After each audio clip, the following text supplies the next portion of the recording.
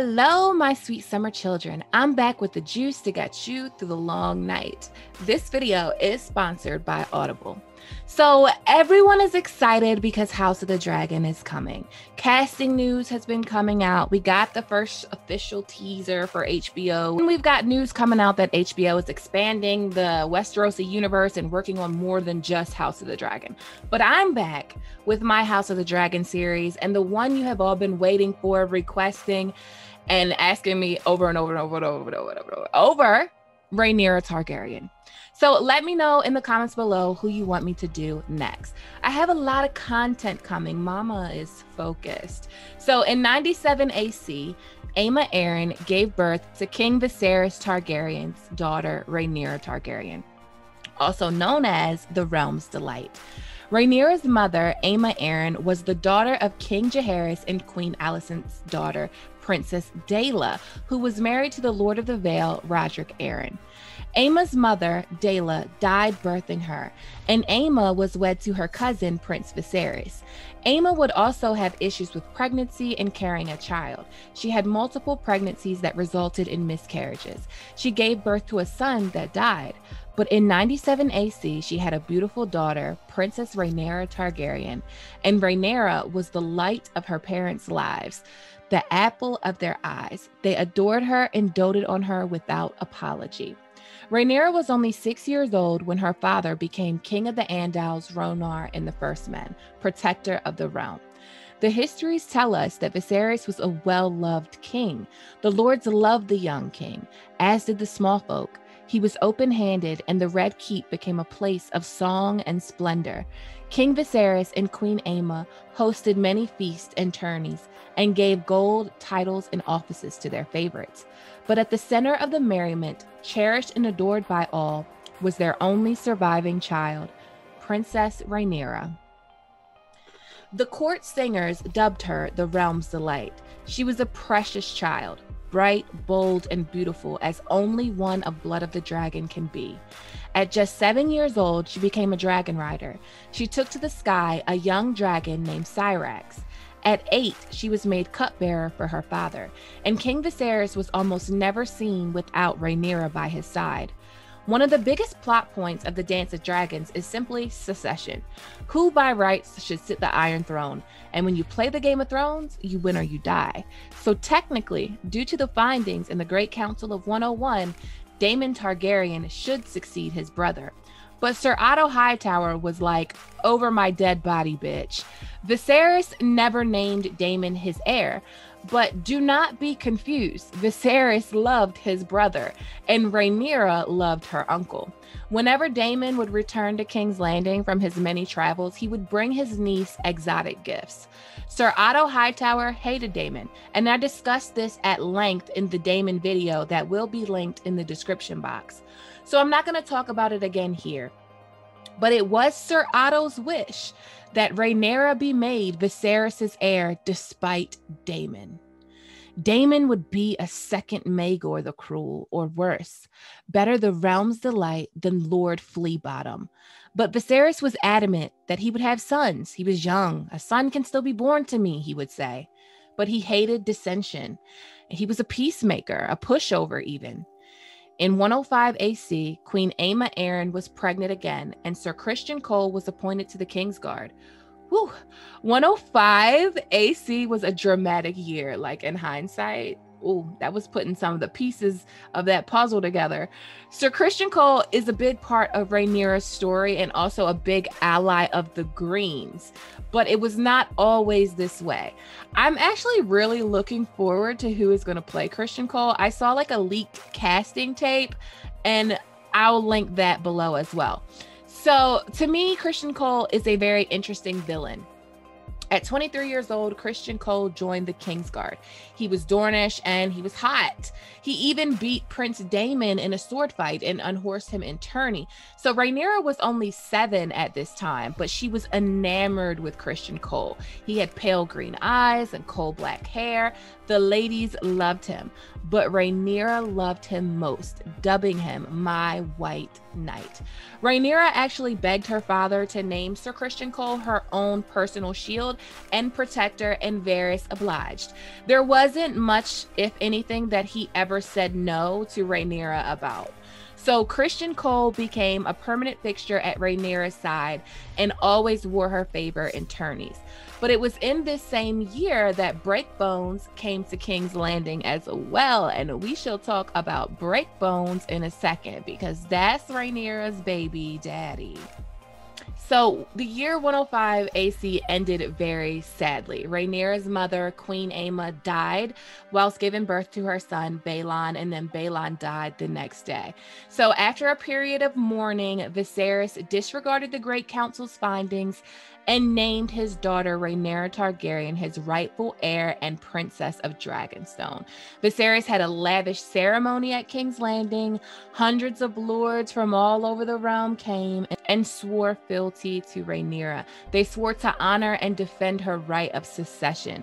So this happened because of the urging of Sir Otto Hightower, and it would be Sir Otto Hightower who would want to overthrow all of this once Viserys died. So in 106, Viserys would marry again to Queen Alicent. At the feast, Rhaenyra poured for her stepmother, and Queen Alicent kissed her and called her daughter. Rhaenyra even helped take Queen Alicent's clothes off for the bedding ceremony. They say love and laughter ruled King's Landing, tourneys, feasts, and balls. But in 107 AC, Queen Alicent gave birth to a healthy baby boy named Aegon. And 2 years later, she had a daughter, Helena, and then a son, Aemon. But it was Rhaenyra who continued to sit at the foot of the Iron Throne with her father as he counseled her on how to rule. It was Rhaenyra he brought with him to all of his meetings of the small council, and nothing anyone said would change that. He was set on his daughter succeeding him. He didn't give a fuck how many sons he had. It was said that many a lord and knight had eyes for Rhaenyra, but she only had eyes for Sir Criston Cole, her personal guard and constant companion. Rhaenyra and Alicent, their enmity, their motherly daughter shit, it did not last. They were in constant competition to be the first lady of the realm. Alicent was also bitter that she had given the king 2 sons, and yet he still names his daughter his heir. Rhaenyra and Alicent hated each other. In 111 AC, at the 5-year marriage anniversary feast tourney, at the opening feast, Rhaenyra dressed dramatically in the red and black colors of House Targaryen, while Queen Alicent wore a green gown. So people started to take note of this. They took note of the wardrobe, and Rhaenyra's supporters became the blacks, and Alicent's supporters became the greens. So Rhaenyra's White Knight unhorsed all of Queen Alicent's men in the tourney, and Prince Daemon had arrived from across the narrow sea, and there, cheering the loudest, was his niece, Rhaenyra. And this is where the rumors start about Princess Rhaenyra and Daemon.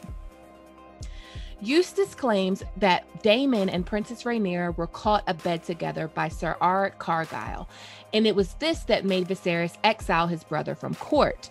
Mushroom tells a different tale, however, that Rhaenyra had eyes only for Sir Criston Cole, but the knight had declined her overtures.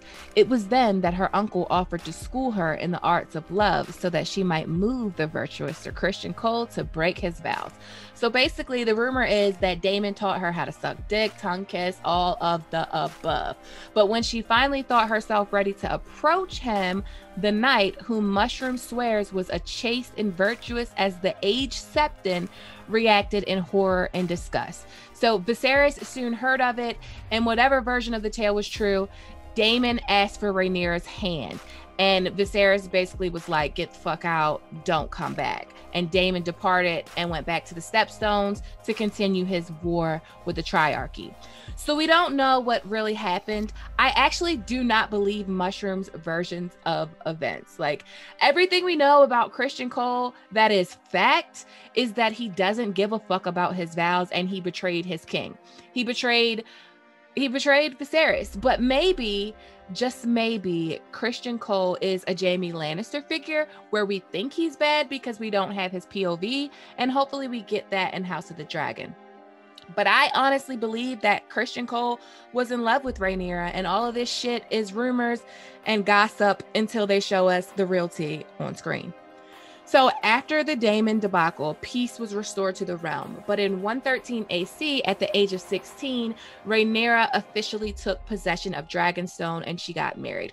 So the heir to the Iron Throne will be named Prince or Princess of Dragonstone. That's how you know they're the heir to the Iron Throne. So Rhaenyra's husband would be the son of none other than the sea snake, Corlys Velaryon, and Rhaenys Targaryen, Laenor Velaryon. So Rhaenyra didn't want this because it was a known fact that Laenor was gay and had no interest in women. So Rhaenyra told her father flat out, "My half-brothers would be more his taste." She begged and cried and pleaded, but on this, Viserys would not be moved. And really, he couldn't if he wanted to, because if he had scorned the Velaryons again, he would have lost them forever. And instead of giving up her crown, she married Laenor. But the night before the wedding comes another conflicting tale, or another part of the first conflicting tale. So when it comes to Breakbones and Christian Cole, and that's why House of the Dragon is going to be so interesting, because we think we know the story, right?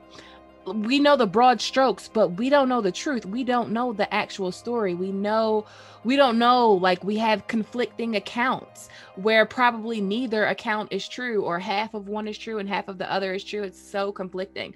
So one version is that Rhaenyra ran into Christian Cole and was like, "Take my virginity. My husband won't give a fuck about it anyway. It means nothing to him." So supposedly it went one of two ways.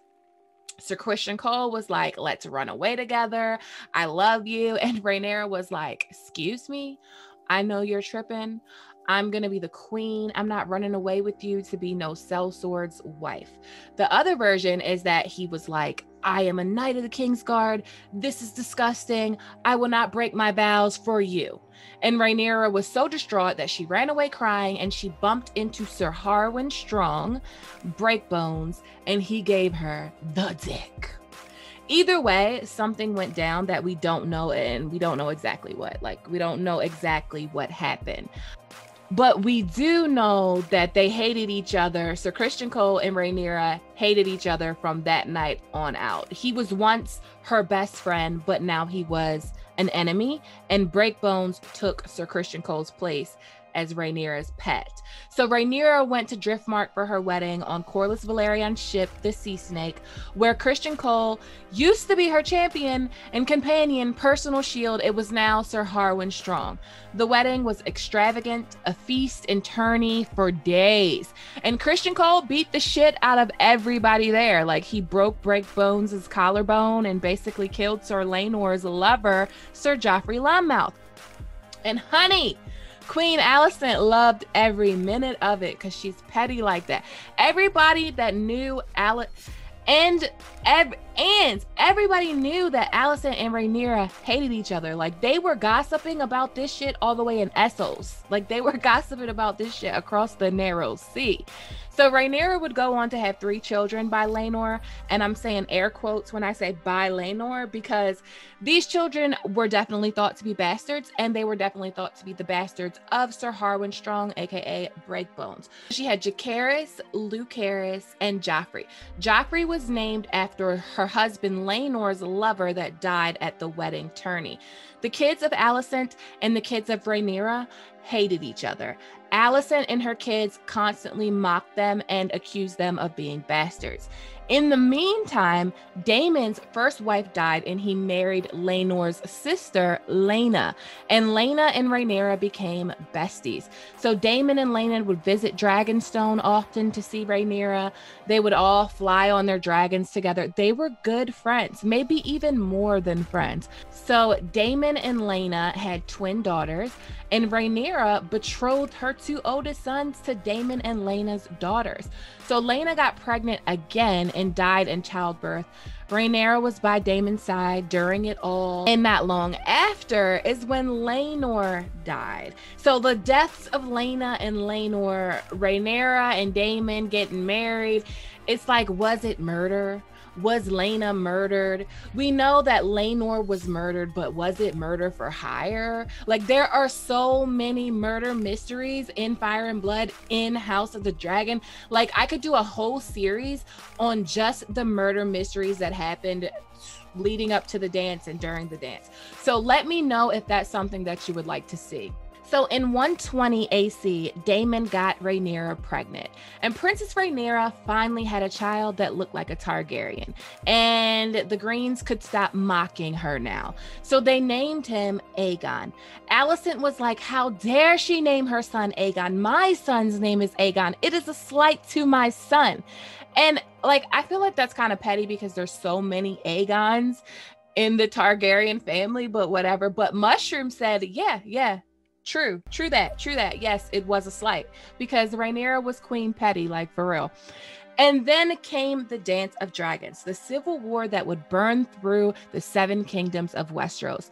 So Queen Alicent hid the death of King Viserys so that she could plot against Rhaenyra, the rightful heir to the Iron Throne. She had the upper hand at first, while Rhaenyra was on Dragonstone giving birth to her only daughter, Visenya, who was born twisted and malformed. Her father's body was rotting as the Greens plotted to steal her throne. And Rhaenyra would make them pay with fire and blood. So I'm not going to go into the events of the actual Dance of Dragons because I've talked about them in all of the other videos. Rhaenyra was at the forefront of the Blacks of House Targaryen, Rhaenyra and Daemon. Daemon was doing the shit. The events of the dance would make these videos 1,000 years long. But Rhaenyra used her sons, her dragons, her name, and most of all, her husband to win the Iron Throne, even if she didn't hold it long. And I know there will be people that won't like Rhaenyra. I know she might not be liked because she is a woman that's fighting for her rights against men at any cost. But Rhaenyra is full of compassion. There's a lot of Dany in Rhaenyra. Rhaenyra was a motherless child whom Alicent could have nurtured, but she chose not to and saw Rhaenyra only as a threat, only as competition. Yet, when Rhaenyra had both Alicent and her daughter as captives, she didn't kill them. She didn't harm them, but switched the roles. If Alicent had Rhaenyra captive, Rhaenyra would have been executed immediately. And that's the real tea. I love Rhaenyra, and I'm gonna ride for Rhaenyra hard when House of the Dragon comes out. Thanks to everyone that supports me on Patreon. If you like this video, please give it a thumbs up. Please click that subscribe button, hit that notification bell, and join the sweet summer family. Okay, my sweet summer children, have a good day. Shame. Shame. Shame.